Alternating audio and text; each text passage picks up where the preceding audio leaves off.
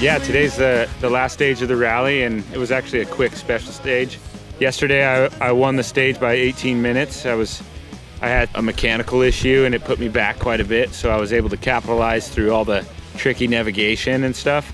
Pretty stoked. I opened the road today and had the opportunity to navigate and not have any tracks ahead of me, and that was really special because I haven't done that. So I got multiple experiences at my first rally, and I ended up, I think, 4th probably overall, and this race was an absolute great time. So thanks Baja Rally, and I'm ready to come back rally racing. I know that it gets a lot harder, but I'm excited to challenge myself.